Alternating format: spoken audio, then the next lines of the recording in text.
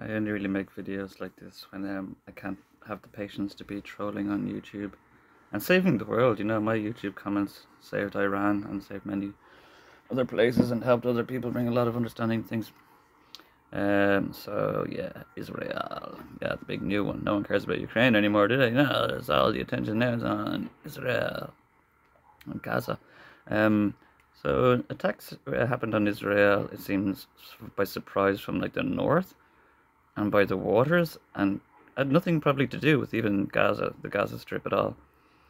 And they even said, IDF, whatever, we've had our 9/11 now. Which is funny that they said that because everybody thought 9/11 was a self-inflicted conspiracy and that they used as a justification to start war against the Middle East, or in the Middle East, or against, Iran. Sorry. Anyway, sorry, what is this? Oh, sorry, my security. Sorry. And they just said it that way very blatantly. All the generals were they didn't seem too worried. They were kind of smiling. I heard there were celebrations in the White House after this went down, as if it all went according to plan. So we've had our own 9/11. And now we feel we have the right to attack Gaza, where it could have been anyone and anything from all the Middle East attacking Israel, wearing Hamas symbol things and stuff. It could have been Israel attacking themselves, just like America attacked themselves. There's such a thing in the Judaic world of trimming back the olive branch. When Jews kill other Jews, they become more wealthy as the last remaining royal Israeli. It's all gone, to be honest. But they still believe in this and do this regularly. So like, oh, a music festival of loads of young and intelligent, wealthy Jews got murdered. And, they blame Hitler for this kind of crack, but the Jews were doing it kind of first, like, oh, we'll wipe out all your young, intelligent kids, and then our kids will prosper, and we'll set you back a generation or two. And that's why Hitler was all about that, because, like, they're doing that to us, we have to do something like that to them. I don't like it. I don't even believe there was a Third Reich. Anyway, I'm going to go with this. You're off funding Zelensky. It's hilarious. You call me the Nazi. Yeah, so, I saw that a migrant camp, God knows who these people are, a migrant camp in Gaza was like attacked or evacuated. And this is completely unrelated. It's like, just like 9/11, it's like they're using an excuse that, oh, we got attacked and now we're going to use it as an excuse to do loads of other stuff on our wish list. Like, oh, let's get rid of that migrant camp in Gaza. I was like, they have nothing to do with it. And then, like, Benjamin's like, oh, they're all the same. They're all in on it. Which is like what British royalty used to say about the Irish when they went around persecuting innocent citizens for nothing. And then everybody hated the rebels in Ireland because they're getting so many civilians in trouble. And there's always that controversy that occurs then. And it's like, you've brought terrible things upon innocent, hard-working people. And it's like Israel are the ones bringing this terror on innocent, hard-working people. They're just attacking, and they're like, they say like, well, they're all the same, they're all in on it together. These migrants have nothing. Like, that's where they're in a migrant camp. They have absolutely nothing. Like, they don't have state-of-the-art military, tanks, and weapons. These people have absolutely nothing, and you're persecuting and punishing them for some very high sophisticated military operation that occurred north, in the northern country. It happened even, there was an attack in Lebanon, an attack something in Lebanon as well. Like, you can't just use that as an excuse, like 9/11 as an excuse to go do whatever you want, Israel, or State of Israel. Hi, I'm Jacob. I actually am Israel. It's my friends and family. I actually own them. I own Israel. I'm pretty sure it's like my land for my children, actually. It's supposed to be a land for my children. So I can tell you all to leave. No, I'm not settle. It's like, everybody out, everybody out. No, I'm having some friends over. I just get you all out. I'll go back into tonight. No, don't worry. Any friend of Joe is a friend of me. Okay. They're all meant to be my friends. I probably would have liked the Benjamites or the Simeonites or the Reubenites or whatever the fuck they are, all contesting to be my friend. But yeah, I just explode. It's not to do with hypocrisy. I know there's probably a lot of hypocrisy going on, but I just explode. You can't just use this as and call it 9/11. If you call it 9/11, I think it's even funnier because you're just using it just like 9/11 was an excuse to go do whatever you want to do. And it's not an excuse. This sounds crazy. Migrant camp. They have nothing. Like, they have nothing. And you use this to attack people that have absolutely fucking nothing. Like, I was like, they might throw stones because they have nothing, and I wouldn't blame them, to be honest. Did I throw stones? No, I spray painted. I was teaching. In English, of course, spray painting in English, because, they need the education. Definitely, I can't believe it. It's just dirty. I don't know. Israel. I think you've got too much Hebrew on the walls, and Hebrew on the things. I'd hate seeing it. It always looks filthy, dirty to me when I see Hebrew anywhere. Printed on plastic body bags. Hebrew printed. I was like, oh, that's awesome. Fuck. Makes me feel like a butcher's or something sick in my stomach. I don't know.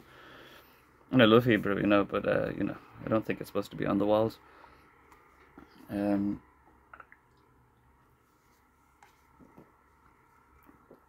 yeah, where was I going with this? I was exploding with anger. Not anger, but it's just like America kind of love this, like Taiwan, Ukraine, anywhere, Sudan probably, or somewhere else, and it's just now like this is American doing what America love best. Absolutely, they sent a war machine, tanker, some death tanker in there. It's just doing what they do best, man. Divide and conquer. Yes. And the irony is, the American flag is protect Israel. That's what the American flag means: protect Israel, and you'll prosper. And America think they'll protect Israel, or prosper by protecting the state of Israel. When you got Vanderbergs and New York City and Rockefellers buggering the crap out of me and my family all day, every single day, and like, no, you shall not prosper now. Nothing to do with the state of Israel, although the state of Israel, state. Actually, no, Jerusalem's in Israel. Jerusalem looks beautiful. Where am I getting onto? The Jews can wander in Sinai again. Not the Jews. I had a lot more to say about this. I don't know. I can't remember. Half my head is actually burning from hexes at the moment. I'm just really used to it. I can tolerate the strife and pain.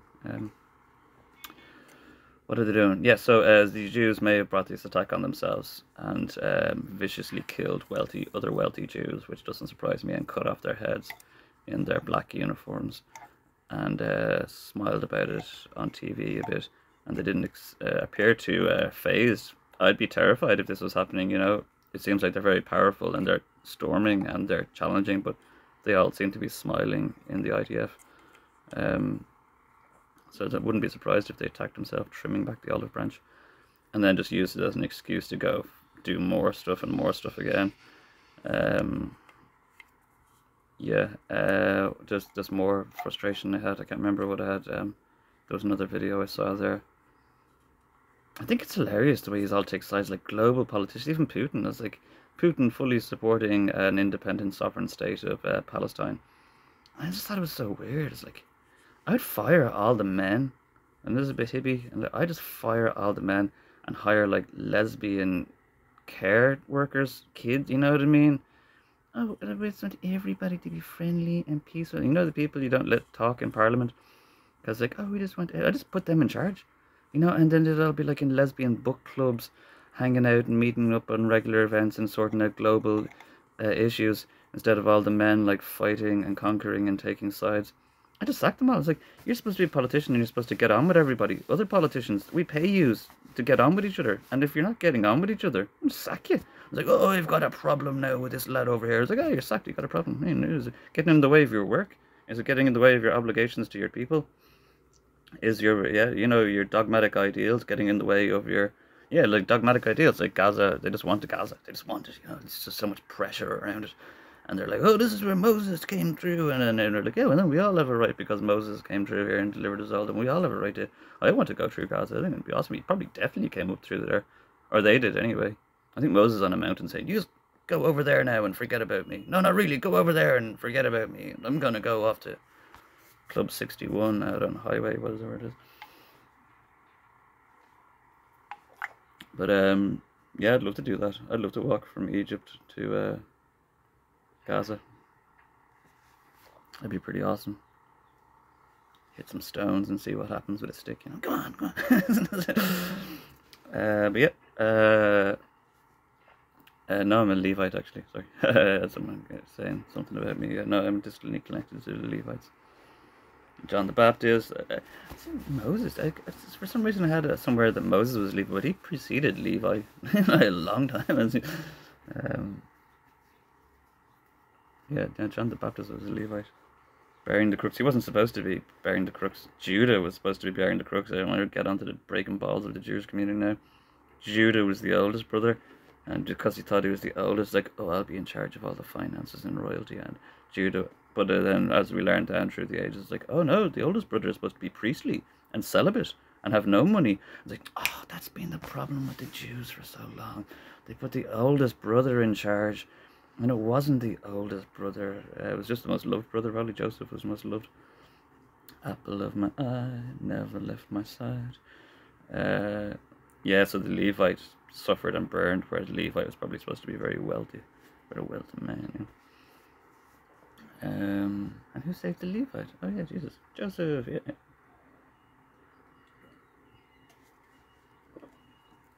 It was a really funny video. South Park made it. Who can bring the Jewish community and the Islamic community and the Christian community together? I was like, Van Halen. No, I can. I guess where I can do that. But I'm not even a Van Halen fan. I'm getting off topic here. But I just think he's a great drummer, piano player, he's a scientist, many great things. But I don't think he was a guitarist. That's why he's so unique as a guitarist, because I don't think he was a guitarist at all. It's weird, Van Halen, atonal, squabbly stuff. Anyway, what am I saying about? Oh yeah, the Van Halen concert. So what am I saying? Ceasefire, because you don't know what's happening, and the Jews, sorry, the IDF will use panic and escalation as a reason to get lots of things done quickly. Because, when there's a big hurry on, so as opposed to UN or something like that, it'll be like, ceasefire, calm down, we want to know exactly what happens. Because it does just, like, happen to, that's why World War I and 2 started, because it was all on Morse code. And things just escalated too fast for people to sit around and tap out the Morse code. It's like, oh, fuck, I just bombed them. I get the message. I'll send it in Morse code. Bang, bang, bang, bang. Yeah, global communication does the reason why these are all a farce and mockery. Because you didn't really have global communication back then. It really was all like Morse code. And it's like, fuck the Morse code, I'm going to bomb them. But you actually do have global communication, and like war is so hilarious now because of it. It's just so weird, and it's too easy, probably, imagine. And they're all in bunkers just sending out drones to attack one another. And it's like, why not just make it some crappy online game called Drone Wars? And you sit around building up your bunker and sophisticating your drones and sending your drones out to bomb each other. And you'd save a lot of lives, A lot of Ukrainian criminals are sent to the front lines, and our gangs that would stay behind. I'm a man, I'm willing to stay behind and fight. Great, we really want to see that attitude. You're willing to stay behind and dogmatically fight. Wonderful, you stay. You're not, okay, we'll send you away, okay, we'll send you away, okay, we'll send you away. You're the future of Ukraine. You're willing to dogmatically fight over symbols and ideals? Great, yeah, front line with you. Boom, boom, boom, boom, boom.